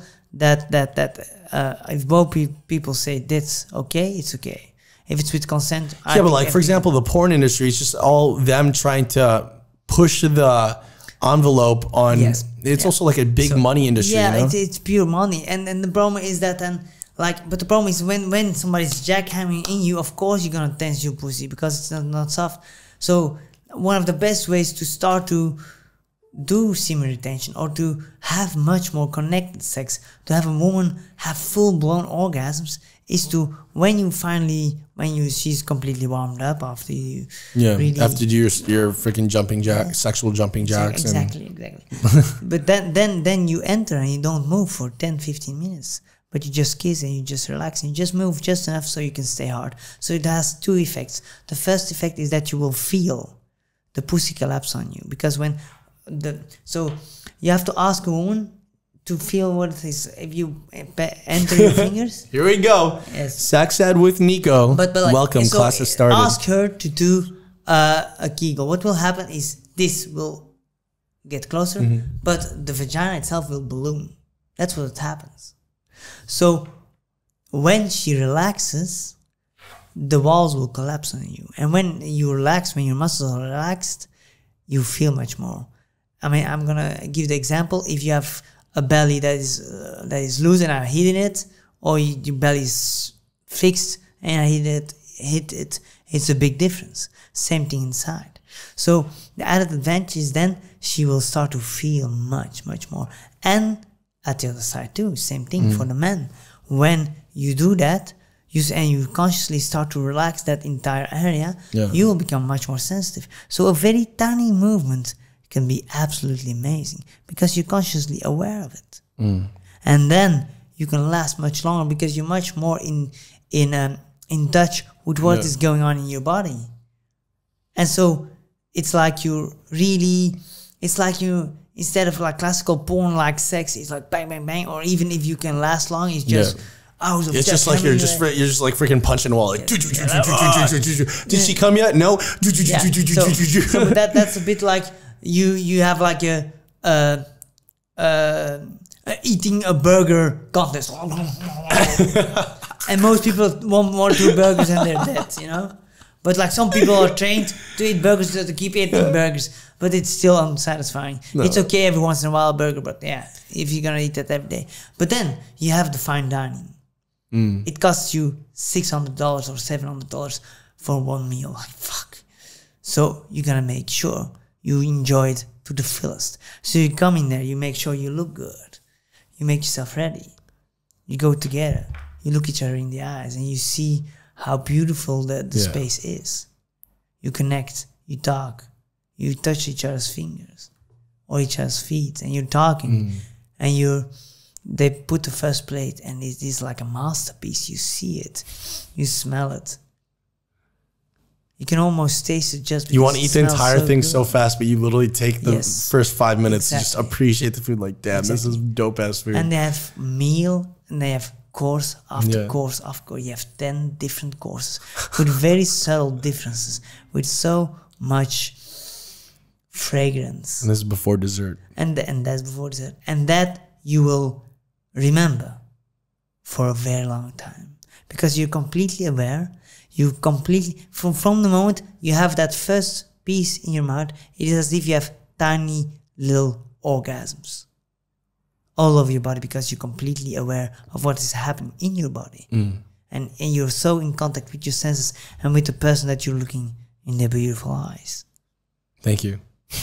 But it's like so weird because, like, for example, back when I lived in the States, it was almost like my idea of sex was a race against time to get her to orgasm. That was like basically it. I thought I almost had like a time limit or something where it's like, okay, once it's about to get on, it's literally just like full force, dominant. Like, especially if like you watch porn, like, because I used to watch a lot of that when I was like younger. Now I just cut that shit out like completely. Like, I won't even like look at it, because you don't see that intimacy side in the interaction. You know, some guy just basically knocks on the freaking door and he's like, hey, I have your package, psych. And then bam, they're like naked and it already starts. But after like studying some Tantra and Kundalini, and for those that are listening, like, man, start studying that shit. Like, especially men, man, like that shit has been the biggest game changer in like my intimacy life, is just learning that, because all that shit is the opposite of porn, right? Instead of like someone knocking on your door and then within like 10 seconds, it's just like you punching a punching bag. It's so much slower. Yeah, but right? The buildup is so much more insane. But it doesn't need to stay slow. So for sure. Yeah, of course you could have like your quickies where you're like, oh, get on. No. But I mean, it's like suppose like when I was really in tune with my lady. I mean, I had moments that was horrible. That's why. Well, we all do. I mean, no one's like fucking. That's why you're good at coaching, because you've seen the shit. And so when you're completely so when I did that like 15 minutes of not moving, of just connecting, and then what happens is your entire pelvic region is relaxed, and so you feel more, but also it is used to it. It's like it's acclimatized. So when you get in and you immediately start to pound, you're not acclimatized, and so it's like a stressor. Yeah, you're like, what the fuck is this shit? What's inside? Your penis like, what is going on? You're like, yo, I was just chilling. I want to get out. Did you just fucking spit on my mic? Is it? You just fucking came on my mic. But then when you enter, it's like, oh, what is this? You go in very slowly, and then it's like, what is this? It's like Disney songs playing in the background. A whole new world, a dazzling place I never knew. I don't know the text I would sing, but then you guys would say no. Yeah. But then, you know, you can relax, and then after that, after a while, after like an half an hour or an hour sometimes, you can go pretty intense, because then once a woman is really relaxed and her womb is relaxed, her womb will be there's a certain point on her womb that's on her uterus, not her womb. You don't go her womb, but so your uterus, where she wants to get banged. When it gets activated, she wants to get banged. She wants it. She wants to get banged hard. Bang hard. Yeah, you can't go hard enough. Yeah, so because that shit is strong, man. Yeah, but it's like you have to warm it up. It's absolutely amazing. Yeah. It's like when it's cold outside and you want to start your car like 5 minutes. It's not necessarily bang from in and out. It's better to bang then. You stay in and then you do boom. It's like a wave. Yeah. It's not like bam bam bam bam. No, it's like. Yeah, no, it's so crazy. I think one of the things that I've figured out, it's this like acronym. It's DEVI. It's D is for dominance, E for emotional connection, V for variety, and I is for, what is it? Immersion. That's what it is. So for those that are listening, that you want to have a good love life, make sure you write this shit down, because this shit will change your love life. It did for mine. D is dominance. And this is for men. This is for men. Like women, it's of course different. I study, like, say 10% of the women. Yeah, well, there's also 10% that associate with like masculine. And then, I mean, like there's this one party that I went to that you actually invited me to, because Nico's into some weird shit. There was like this girl that was dressed up and had like this dude on a leash. So for that part, like the man is in his feminine and the woman is in but that's like BDSM shit. That's like on like. But what is very interesting about that is that most submissive men are very high power people. They are that's a they crazy are thing. the owners of Fortune 500 companies. They run countries. What is that? Like I said before, your sex life. You like hit it, bro. You got your sex life is a way to equalize your life. So they have so much responsibility. They have to direct everything. They have to take responsibility. They take such much risks. They're responsible for the lives of hundreds, perhaps millions of people. And they just want to let go. And they want to let go. And so if they come with the mistress or a partner, and she takes responsibility for his satisfaction, for he can let go, and then he can even enjoy being humiliated and that, because that's a bit of a counterbalance that can make him sane. Because if he doesn't do that, there's a very high chance that he will become very mean. He thinks that he's a god, so that balances it a bit out. Same thing, very powerful women, like what many men don't see, and that's. But it's like with most women though, because most women are like. They have to be structured. They have to, many of them are becoming breadwinners of their family. Many of them are becoming independent. Many of them are not even like settling down or getting married until they're in their late 30s or 40s. And they have all this fucking structure. And then when it comes time to the sexual act, they just want to let go. Yeah. So one of the things that the women that I work with, they're like A-type women. Absolute amazing women.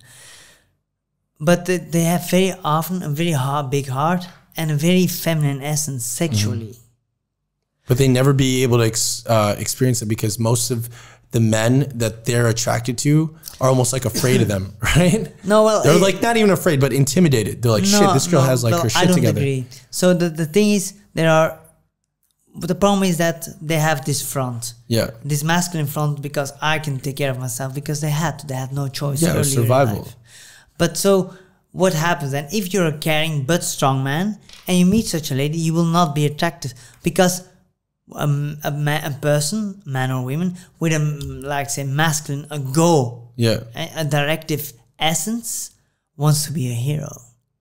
We want to do something and want to make our woman radiate even more. It's like the romantic times of just like looking at any story. You want to be a hero. And women very often want a bad boy to change for them. That is like the biggest story. It's like they always want a bad boy, and they always want what's called a hero. And she wins. Yeah. But like it's like the crazy thing. That's why it's like what we were talking about before, the DEVI. So I could just like get that point out, and then we could go more into it. If you add these things in any aspect of your life, and I guess like both parties can do it as well, is there needs to be a time where you are expressing, the dominance. Yes. Because for example, there's a lot of women in my case, right, where their life is filled with so many freaking rules, and sometimes they just want to let go. And the only time they can actually let go is if they trust you enough as a man for you to be in the dominant position, and for that to actually happen. That's like why women like freaking go crazy. It's like if they have all those rules and they're like, oh man, I trust this guy to actually go dominant with me, then it's just like done. And the E is emotional. It's having that emotional pull, because the thing about the difference between like women feeling used to women feeling like actually accepted and seen is that emotional intensity of actually seeing them, of not being dominant because it's for your ego, but doing it because it actually satisfies and serves her. It opens and blossoms her up to be in a presence of the masculine. She can now actually surrender into her feminine nature. And that only happens if you have that emotional connection. That's why most of like the women that I sleep with, I won't, unless there's some type of emotional connection where I think she's like super amazing. She's doing cool things with her life. She has such an amazing soul. She has such an amazing personality that we already connect on that level. And then V is variety, because if you do the same shit every single fucking day, like, oh, let's like for example, some parents or like some people that get married, they're like, all right, Herb, yeah, let's like, or like Sally or whatever, Julie or whatever, like Bertha, yeah, we'll have sex every single Tuesday for 15 minutes. And it just becomes like a chore or something that, is expected. And the moment it's expected, it no longer has that excitement of like, oh, fuck, like when is this shit gonna happen? Like kind of like when, the beginning part of my relationship in college, we were just like little bunnies just looking out like on a scavenger hunt for new places to have sex in. And then the last one is immersion, where it goes back to what you were talking about, where can you actually, for example, be inside her and not just do anything, just like look at her, eye gazing, holding each other after instead of just like going to bed. Like what happened with most guys is they'll fucking just ejaculate, and then the woman still wants to be loved, the woman wants to be seen, but then what's the guy doing? There's no immersion, right? Yeah, so I have two things to say. The dominance, to me, you put it very nicely, is actually just taking responsibility to create a situation that is satisfying for both. That is dominance to me. It's giving. Yeah. Actually, very often I see that the submissive is the leader. So I see that in men and women relationships too. Men want to give. Men want to make their woman happy. Men want to give the woman what they want. But most men that are a bit strong, they want to be told what to do. So instead of telling you man what to do, one of the best ways to use the art of inception. Put ideas in his mind. So he has a great idea to make you happy. And then I know when women do it. I know perfectly well how they are challenging me. Or they tell me, oh, you can never do that. What? So a lot of women have, our grandmothers were masters in that. So there was a research in Portugal in the 40s when it was still very machismo, still very machismo. Yeah. The men were the bosses. Women had nothing to say. But then I think it was Margaret Mead or another very, very big anthropologist. She researched that the men were working the entire day on the fields or on the sea, and the women were talking on the marketplace all day, and they decided everything. But the men thought they have great ideas. It was just a woman putting ideas in the man's head, because it's logical. Women have a much more parallel way of thinking, so can take into account much more factors. Well, even like what you just said right then and there, kind of like in the olden days of being the hero or whatever. Like let's talk about that paradigm of man wanting to be a hero. Yeah. Like if you really think about anything in our life, and this is why the inception thing that you said was like so freaking key, is because of course, when you're saying submissive, I want to be really clarifying for all the people like listening to this. It isn't fucking asking like, oh, does that feel good? Oh, do you like that? Oh, am I able to do that? It's not by like asking permission. It's almost like getting inspired by the cues that your woman is giving you, because if the woman told you exactly what you want or what they want, then, you know, it takes away from the fantasy of their mind, right? Well, when you look into BDSM, actually, there's a lot of conversations. So very often, this BDSM, I'm talking about like, for example, normal man, normal woman that's not into that, even though everyone has like some propensity to get into that. To me, it's a bit like... No, communication can be very, not in the moment itself, but like... But it's like asking permission, like for example... It's not asking permission, so in the moment... Like to not, like, and this is what I'm talking about, like, because I almost do this survey, right? Like kind of like when you do a survey with your clients, you're like, well, what is your biggest challenge? Like all the times that I'll be with someone, because you're traveling and everyone is like in and out, and, you know, you really have these amazing connections for a couple months while, you know, they're here or they're traveling, is I'll ask them, I was like, okay, so what is like your biggest challenge? And they're like, oh, most of the times the previous men that I was with, they were either number one, too needy, or number two, when it came to the bedroom, they were just almost like asking for permission on things like, oh, does that feel good? It's almost like asking for feedback. It goes back to the neediest, like insecurity. Like insecurity, right? Like, oh, can we do doggy style now? And the girl's like, what the fuck? Just like, yo. Yeah, there is like this book. I think it's like just fuck me or something. It's about but the thing is, like, you can talk about it, but not while you're doing the act. That's horrible. Yeah. Oh, that's what I'm talking about. The communication is out of the bedroom, but in the bedroom, exactly. it's primal. Like you forget language. Yeah. You're like an inaudible creature. You have language, but you have non-verbal language. Yeah. Or you say a little slut, suck my cock. And then you tell her you love her within a second. No, and you're mine. Yeah. That's the key. You're mine, little slut, in that moment. Yeah, but you can't, of course, say that like in the workplace or whatever, right? It's just like no. But like in the bedroom, like or whatever. In the bedroom, like there's no rules. Exactly. There's rules, but there's no rules. It's like you can. Yeah, the rules are break the rules, and the rules are the only rule is that both people are consenting. Yeah, that's like the biggest thing you learn in the tantric communities. It's like you do something and they're like, do I have consent? And they're like, yes. And then you go more into that. Yeah, I would not like. Very often, if you really pay attention, you don't need to ask for consent. Yeah. But a lot of men do because they have no fucking clue about empathy, about paying attention to non-verbal cues. Well, that's because like most men are, and I'm just saying this because this is how we were raised, we're emotionally retarded.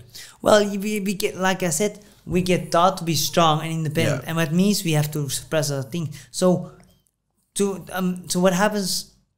So I was talking about intimacy later. So we had first the dependency. And then you have the independency. In independency, where men are more a bit stuck, it's like a pendulum swing. Yeah. In the past, a man had to be strong, and then they become hippies, and I'm in touch with my feelings, smoke some joint, in nature, surfing. Coping yang.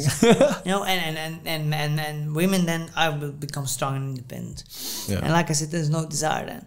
But then it's because but it's a necessary step. Yeah. Because in the past, women were not allowed to be independent, to create, to have some direction, and men were not allowed to be emotional or intimate. So that's a normal thing. It's like a pendulum swing. You force in this, the pendulum relaxes and goes to the other side and gets stuck too. And now, if you want to have a passionate relationship where you keep that fantastic desire, or can have moments of fantastic desire, because like I said, it's like a wave function, you have to go to the middle. And the middle is you learn how to hold your emotions as a man. If you learn how to hold your emotions, feel them, express them in a way that you want to do, that is the key. That is the man women dream of. It's the man that is able to communicate, and it can be by writing. If it's so difficult for you to stay in control, by talking, write it down. You know, it helps very often. It's communicating what goes out within you without being controlled by your emotions, and without slipping back into your automatic patterns, where it is as if you're driving the car, something happens, you get triggered, your mind switches off, and before you know it, you have a big crash and you have no idea how that happened. So that's why it happens. And then your partner's like, why did you say that? You said this and this. I did not say that. And if they would have a camera, you would have said it. Because it was automated, because we were in survival mode, you got triggered, your anxiety got triggered, you react automatically. Because that's how the body works. So if you have to make conscious decision, when there's a tiger, we're dead. So when there's a tiger, our subconscious mind takes over, because we have to react immediately. And we are not aware of what happens. And only afterwards we can piece back together what happened. That's the survival mode. Now what happens in intimate relationships, and why it's so hard to really change your behaviors, is because when you get triggered, for example, when somebody comes too close and you need your personal space, or the other way around, when you need a lot of closeness and they need more personal space, you get triggered and you automatize. And then, for example, if you're somebody that needs more personal space, you're gonna push them away by being hurtful. Or when you need more closeness, you go crazy because you're a cold ass motherfucker and you don't give me nothing, you don't love me, and big drama. 1,000 messages. You didn't fucking put down the toilet seat, what the fuck? Yeah, 1,000 messages. And then the day after you realize, like, wow. Or you even don't realize it, you ignore it. Because it's very hard to see how you have behaved. That the way you look at yourself is not who you are. That the way you look at yourself is not how you are behaving. And so that's why it's so important for people to work together with specialists. Or at least to have a partner where that can communicate to you in a way that doesn't make you defensive. So the problem is that we are very violent in our communication. Yeah. We want something and we try to do it by force. So if you do something, you get rewarded by our attention or love. And if you don't something, will shame you or make you feel guilty. That's how we get raised from very young. We get punished and rewards and stuff. But even if you get what you want, it's unfulfilling. Because you feel that they did it. So there are two questions that I always ask. What do you want? And why do you want the other person to do it? What is the reasons that you want to do it? Yeah, it's so weird the way that you said it, because it's kind of like, it's like you want something, but then the moment you get it, you don't want it anymore. It's kind of like how every single woman wants the bad boy to change, wants the hero to get away from his mission and his vision to like spend time with her. But it's the moment the bad boy turns into a good boy, or the moment the hero leaves his purpose and just spends all of her time with her, she's just like, well, what the fuck? You know? So the problem is the following. We have a misconception. No, women don't want a bad boy. We want a strong man. Because a bad boy is still a boy. It's compensation. I was a bad boy for the longest time. I can know. And yes, it's very addictive because they get a lot of stress and trauma and pain. And so then the moments that it gets good, I give attention, then it's so nice. Then it's a full dopamine. It's like addictive. It's, you have like the roller coaster, and women love to feel emotions, to feel alive. But it's destructive. So what very often happens is that women, so dominant women, like the alpha A-type women we're talking about later, so they attract two types of guys. So they don't attract caring strong men, because the strong men say, I have no place in her life. She will not allow me to give to her, so I will not feel like a man. I want to have significance in her life. So they fall away. So who are left? You have then the weak boys that need a mama, and so then she sees potential in him, so she gives him the steps he can take to become a man. But then the problem is, when he is a man, he will leave her ass, because if a boy becomes a man, he will always leave his mother. It's a wrong situation. It's like some Freudian shit. Yes, and also that's that, and the other side is also that in that way she's dominant above him, so she doesn't look up to him. So that gives a second, and very often, like you said, then they ask for permission sexually, and so she doesn't feel taken. She felt like swept off her feet. Yes, you know. She feels like this guy just gives to get. So that's why the nice guy is not so nice at all. And very often the nice guy will get back to the women in very sneaky, passive-aggressive ways. Well, the nice guy is probably the most fucking manipulative shit in the fucking world, man. Yes. Like for example, when I studied a lot of dating concepts when I was 21 and I lived in Vegas for 30 days, like I would go out sober every single day, and I would see the fucking shit the guys would do to just try to fucking get laid, man.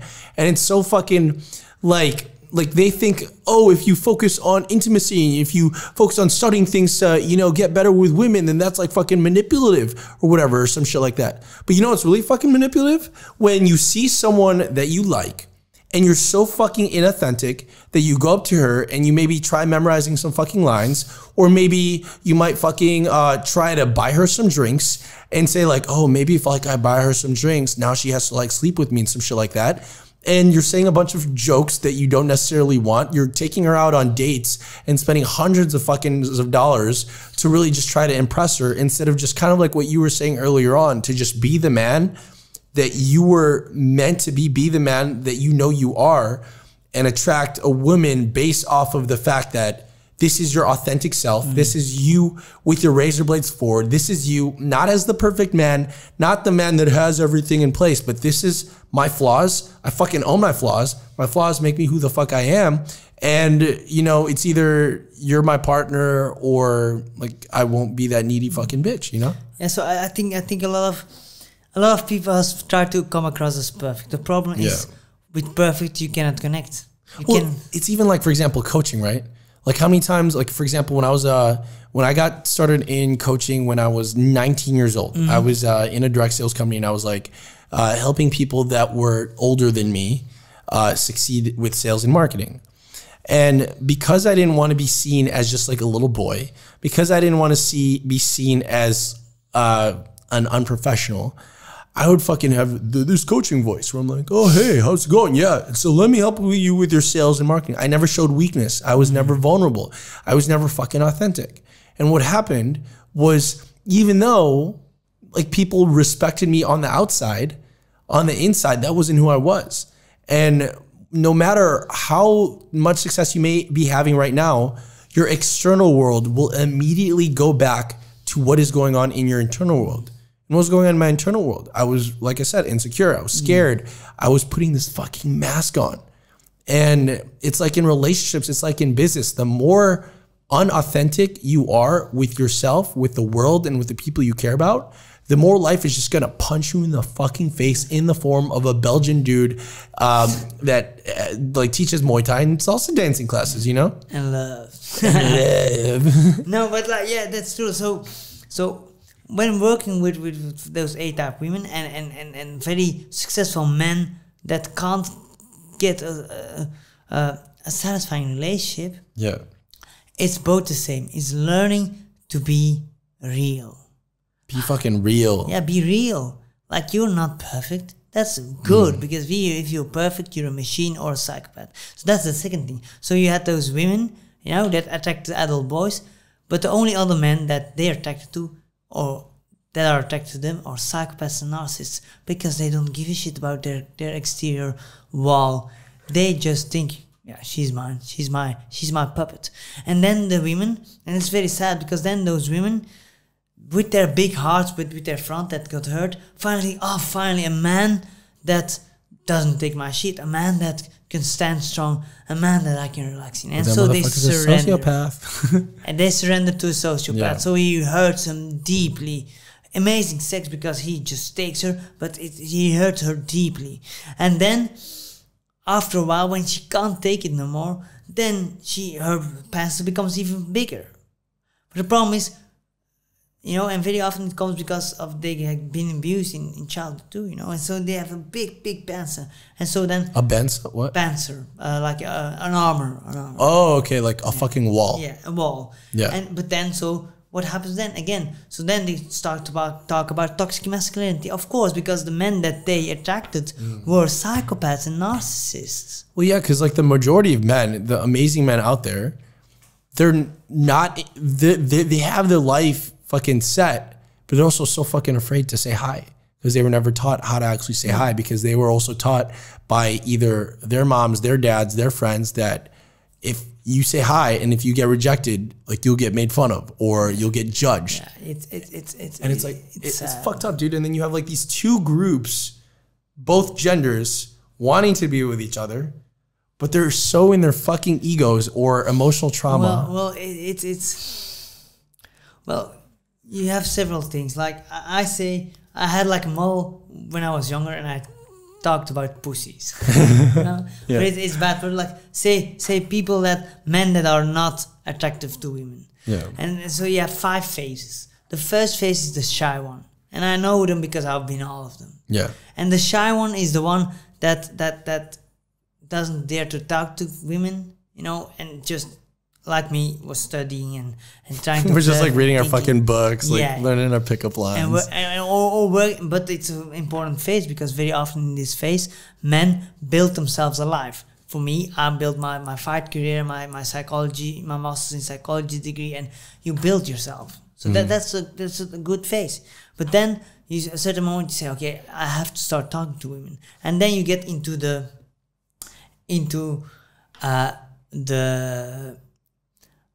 it's a phase 2 of the shyness, where you try to, then you're the nice guys. Like the turtle. Like it's like you're a nice guy and then you're like, yes, exactly. And so, but that's where a lot of the guys then keep stuck in, and then women are unsatisfied because it's very clear they're very insecure, and because they're insecure, they will very often be not so good in beds. 2 things: or they ejaculate too soon, or they can't get a hard on because they're always stressed. And so you have to be relaxed in your excitement to be able to get hard, to be able to last longer. And third of all, if they train themselves to last longer, it's dissociated, because they're just trying to perform, trying to make her to love him. Okay, so that's that. So, but then a lot of guys see, like, it's not so, that doesn't work. So what do? I'm gonna become what I call the yacht loser. The yacht loser is the guy that expresses all the things that he does. So all his accomplishments. Yeah. And it comes from a story. I was with one of my best friends. We were eating tapas, and we were gonna go to an after work party because it's fun. and there was this couple, and they were talking, and it was incredible. This man was the biggest tool ever. I'm sorry. So he started talking about in Belgium. Don't get me wrong. So yes, I went to Harvard. I got the scholarship. A scholarship, Harvard. Yeah. It's hard when you have an accent and you put another accent on that accent. And yes, now I work in Harman Sachs or some of those big law firms that I recognize the name. So I was like Goldman Sachs. Yeah, that was it. Harman Sachs. Goldman Sachs. I looked at my mate. My mate we had to really push our laughter down. So we start to look at him, and I could see he saw us looking, so his chest popped up. Yes, and I earn at least 50K a month. And my mate couldn't hold anymore. Says, "Wow, you must have an incredible car." Yes, I have the newest BMW A3. Like this girl was going more and more under the table. She's like, "Why the fuck are you telling me all this shit?" She's like, "What the fuck is this, man?" And I was like, "I bet you have a boat." He's like, "No, I don't have a boat. I have a yacht." Fucker. So my mate, he went down, the girl was even lower. And so I was like, "Wow, it must be a very big yacht." He's like, "Yes, 12 meters." Man, we went down and we took the girl and we left the house. But it's like, it's a beautiful example of how men think that those external things is what women want. What do they want? Well, women want a man that can hold the space. For her. That can provide direction. That knows where he wants to go. That has an impact in the world. And so if you're successful, of course, you're going to get interest. Because it's pure from evolutionary perspective.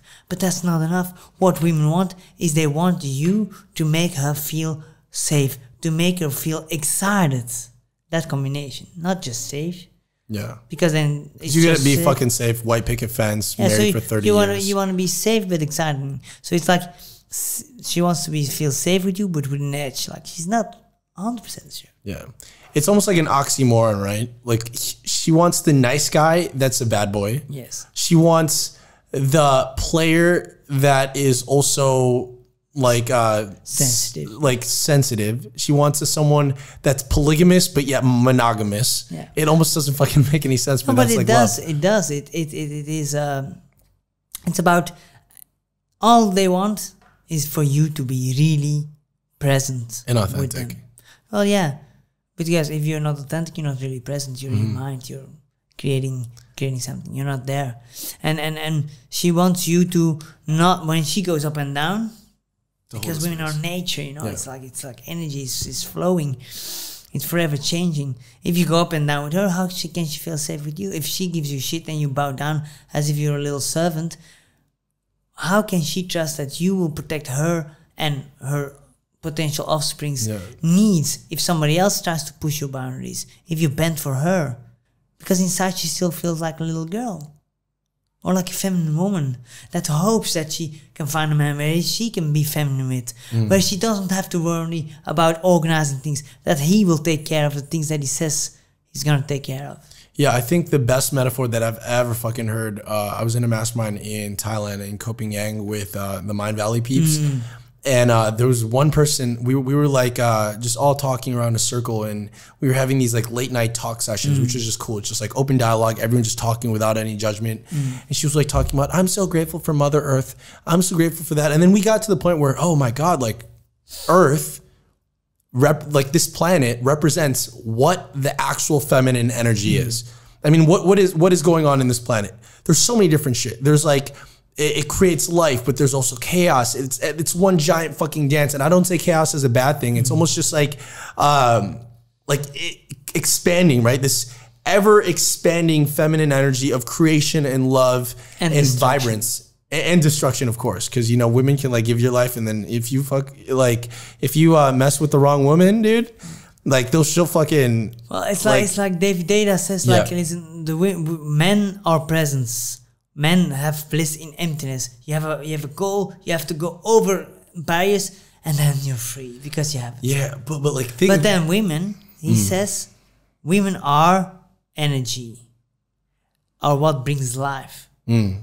It is forever moving. He says it is Earth. You know, it's planet Earth. He says it's the sea. He says it's the sea. Sometimes it's calm, give and take. sometimes it's open. But the man is the rock that can hold the space for the sea. There's the rock in the ground to hold. Yeah, but is that the best metaphor? Because rocks get fucking destroyed by the sea, man. Yeah, exactly. Like, but they do. What about this? What do you think that women do, man? Feminine is the planet Earth. And then we never thought, well, all these planets are fucking like in their female energy. Why is, like, for example, a boat, why is it always pronounced as a sheet, right? All of these things. And then we found out that what is the masculine? And that's the space around the Earth. That is literally space itself. That's the masculine. Like, how beautiful is that? And it made you realize, because, for example, like, say, like, I'm in a relationship and then the woman's like always like, oh, this problem happened at work, or oh, this shit fucking happened. And immediately, what do we want to do as men? We're gonna be like, oh, I could fix this. I can fix this problem. It's like this Superman mentality of like, we could fix everything. When even though the woman is telling you her problems, some of the times, like, she doesn't even want you to solve them. She just wants you to hold the space and allow her to go through that emotional dance that she's feeling right now. And for you to be the man to not fucking react to any bullshit that she might be experiencing.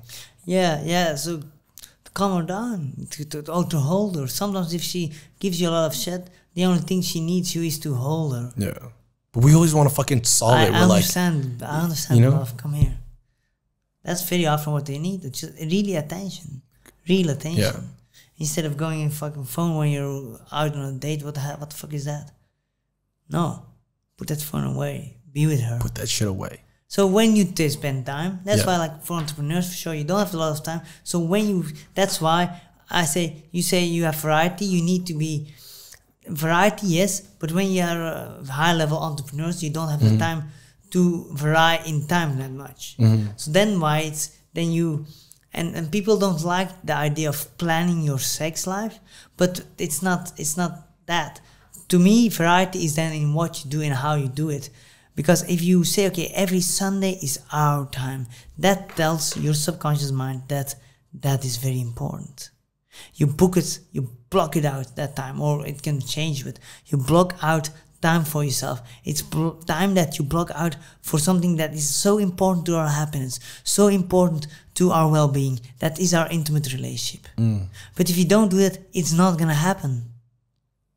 Yes. Because we get trained from a very young age that sex is the last thing, is, like I said, is the black sheep, while it's so central to our happiness and our joy. Well, that's why were we building the business in the first place? Why did we want to get a fucking six-pack in the first place? It isn't to just fucking look good naked. It isn't just to make a lot of money to buy a fucking yacht and a BMW. It's for some type of sexual intimacy with someone else. It's for that, and it's for men, for sure, or for men and women, actually.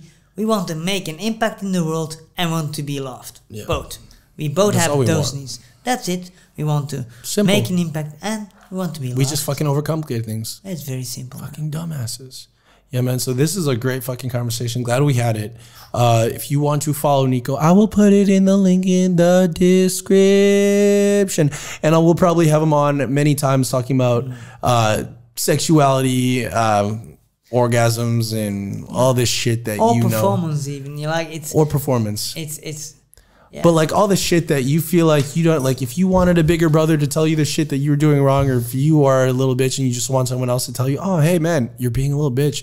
That is kind of like who Nico was in my life. And hopefully he could help you out. So for that being said, see you guys later. Bye.